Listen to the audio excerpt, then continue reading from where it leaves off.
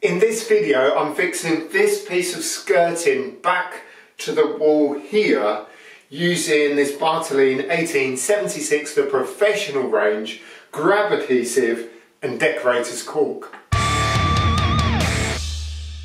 Hey, what's up guys? Yes, it's your main man JB, and I've got this piece of skirting that I need to fix back to the wall here. I'm in the ensuite and I took this bit of skirting off a few months ago because the edge of it here is right next to the shower and it had all swollen and split and everything. It got moisture on it and it wasn't looking in a good way. So I did take the skirting off and I've prepared all the wall, and I've also cleaned up this bit of skirting. I've sealed it, I've filled it and I've undercoated it. And if you want to check out what I did on this piece of skirting, you can check that out right here. But maybe wait till the end of this video, come back and have a look. As I've said already, I have put 2 coats of undercoat on this, so I'm ready to put it against the wall. And the actual wall itself, it's looking a bit better now than it was in the first place. But it's, I have sealed it. I've put a primer undercoat sealer on here. There's a little bit of plaster skim in there just to smooth it out, but that is all sealed and ready for the skirting to be attached. So I'm going to be using 2 of Bartoline's products. They are the 1876 professional range. Oh yes, they are the high strength grab adhesive and the Flexible Decorators Caulk. Now, it's not always necessary to use grab adhesive to fix skirting. Sometimes, depending on the area, the wall, you might actually find that it's been screwed to the wall, or you want to screw it to the wall. There might be a big bend in it or a big dip in the wall where you need to fix it right back. So it really does depend on your wall. But if you've got quite a flat wall like we've got here, and quite a flat piece of skirting like I've got here, you'll find when you offer it up that you could almost leave that in position right now and get away with not fixing it. But that wouldn't be ideal, and especially not for me. I wouldn't be happy leaving it like that. So obviously a little bit of adhesive on there to fix that back, and then we're going to caulk all the way along here, particularly in the corner.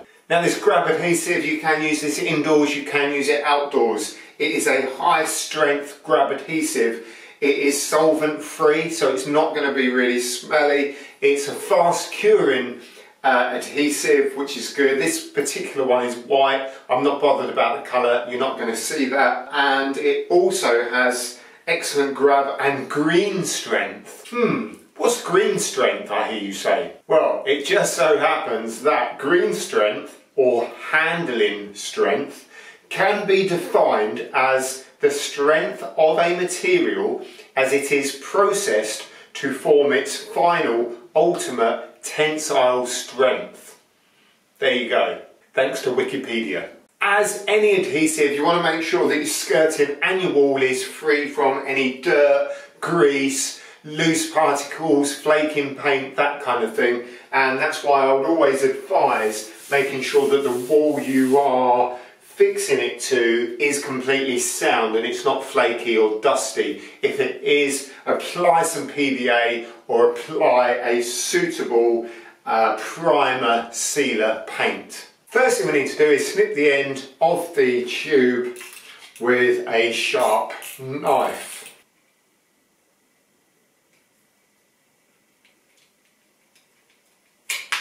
Mind those fingers. Then we can put the nozzle on the end.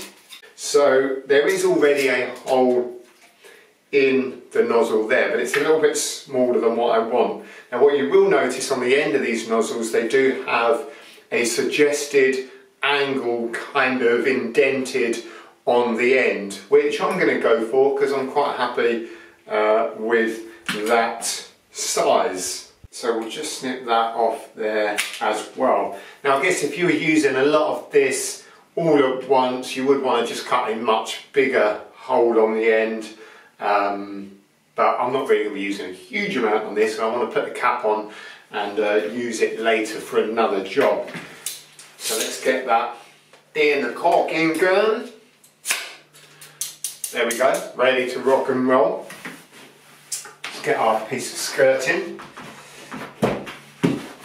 Now you'll notice down here that there's actually some plaster missing. It's quite rough down the bottom there. So I'm not going to worry about getting adhesive right on the bottom of this skirting or on the bottom of the wall there. There's just no point. Now you could dot and dab it like it's been done here, but generally I like to put a consistent amount all the way along rather than just some blobs of it. So we don't want to go too close to the bottom, but at the same time we don't want to do it too close to the top edge, because what we don't want to do is put this or push this against the wall and then it will start oozing out over the top. We don't need to do that because we are going to fill it with caulk. So just keeping it away from top and bottom, we just get that running through the tube here. So I know that the skirting sits quite flush against the wall. There's no massive gaps, so I'm not going to worry about putting a large amount of sealant in one place more than another. I might just put a little bit extra in the middle. There. Make sure you release the trigger on your caulking gun, otherwise it will continue to ooze out. You don't really want it oozing out. Now you should feel straight away whether there is enough on there. So we'll tuck that in there, and then that should just go there. So it should feel a little bit spongy when you push it against it. Now that's hit quite hard against there and there, so what I'm going to do is just take that off again, just to have a look, and you can see where it has actually made contact. So what I might just do is put a couple more blobs in. It seems pretty good here in the middle. I might just put one big blob there. I'm just going to put that over the top. So better to have too much on there than not enough. Tuck that back in. Oh yeah, you can feel that now. It's not quite touching the wall.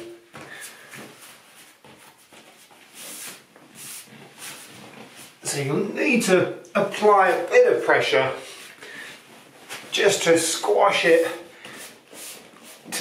so the adhesive spreads out on the wall, on the skirting, and that will be that. Now in some cases you might need to put a wedge against the skirting because it might bow out a little bit. You might need to lift it up very slightly.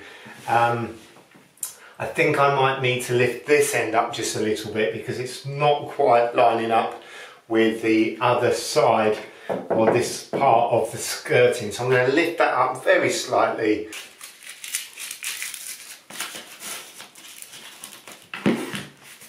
There we go, you can see there the bottom of that skirting is in line with this one. I'm going to clean all that up with some caulk. So there we go, we'll leave that and we'll come back soon. Now this product can be used on lots of different surfaces or substrates, including wood, glass, concrete, mortar, composite panels and unprimed metals.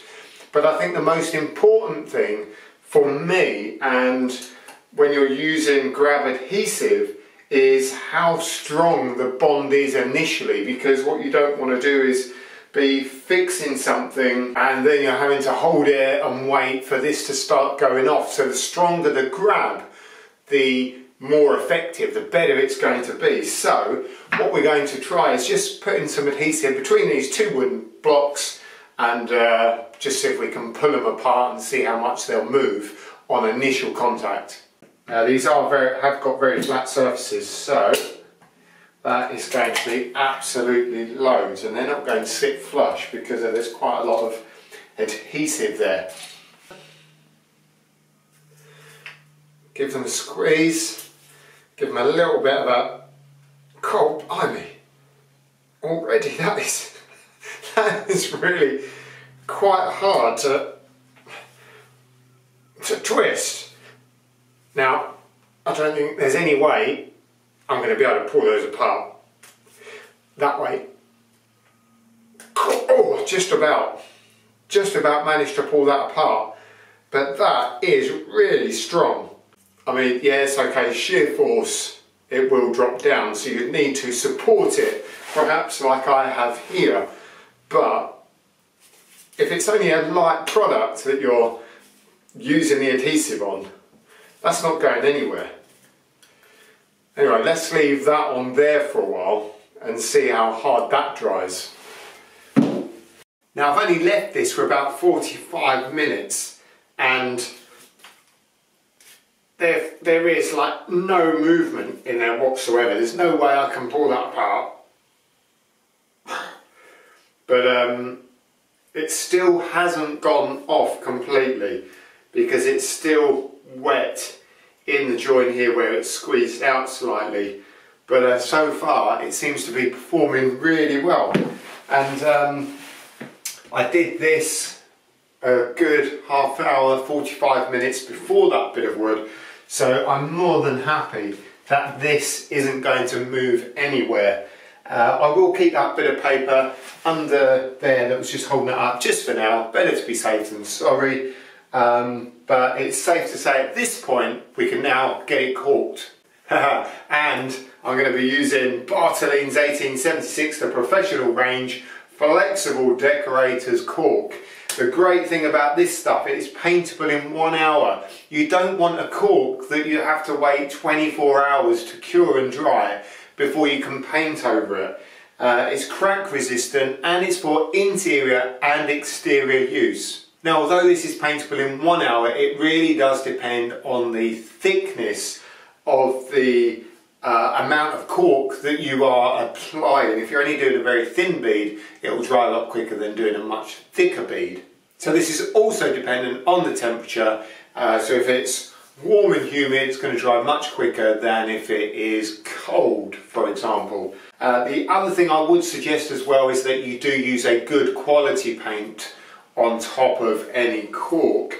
People do complain that a lot of caulks crack, and it's not necessarily the caulk. A lot of the time it's the paint, and if you're using a not so good quality paint on top of the caulk, then you're going to get the cracks. Now, I'm not going to put any undercoat on the caulk. This has already been undercoated, so once I've caulked it, I'm then going to paint it with a good quality satin wood finish paint on top of the skirting and over the caulk. Anyway, let's get on with it. Put the nozzle on, and once again we'll just snip the top off. Now, these larger nozzles, they don't have holes already in the end, so if you want the smallest hole, you need to just take the very end off, just like that. Maybe you can just about see that. Yeah, it's not very big at all. I'm not filling very large gaps, so I'm going to keep the hole relatively small, but I'm going to cut it at an angle. So I'm going to tackle this corner first and get this all cleaned up. Make it look a lot better than what it is now. First thing I'll do, I'll just wipe everything with a damp cloth just to make sure there's absolutely no dust or anything around there. There we go, perfect. So we'll get the caulk, go in here. Initially it might look a little bit messy, but we'll soon smooth all of that out.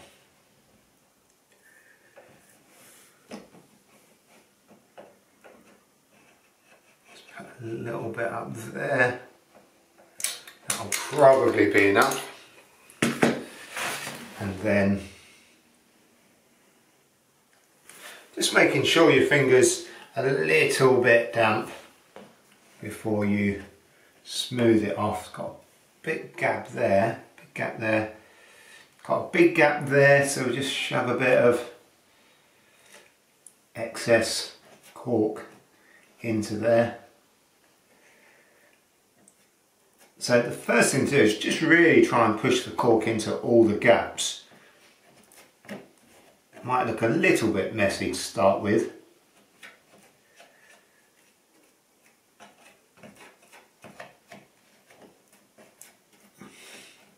But then once you've got it all in, and you give it all a bit of a wipe,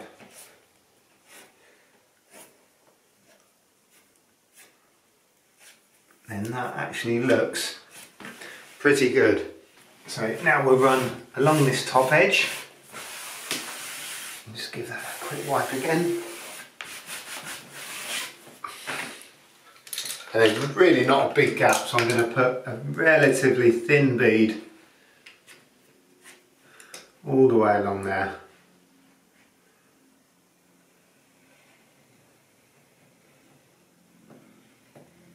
Don't worry when you do this initially, for the first time, you start and stop and you end up with more caulk in one area than another, because you can always clean it up and use it somewhere else.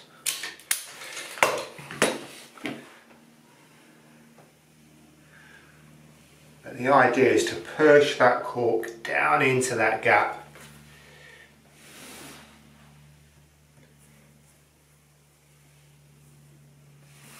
So there we go, look at that, fixed to the wall. We've got our caulk in the gap there, and that looks absolutely fantastic.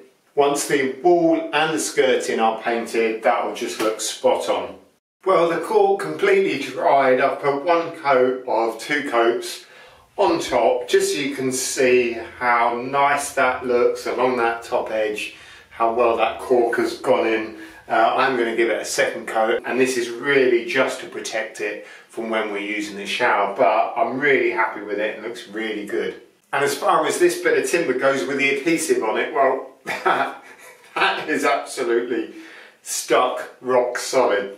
That has probably been about 2.5 hours, and there's no way that's coming apart. So I'm really impressed with that as well. So there you go guys, it's the Bartoline 1876, the professional range, high strength grab adhesive and flexible decorators caulk. Fantastic. I do hope you found this video interesting and helpful, and don't forget to subscribe and all that jazz, and I'll see you lot on the next video.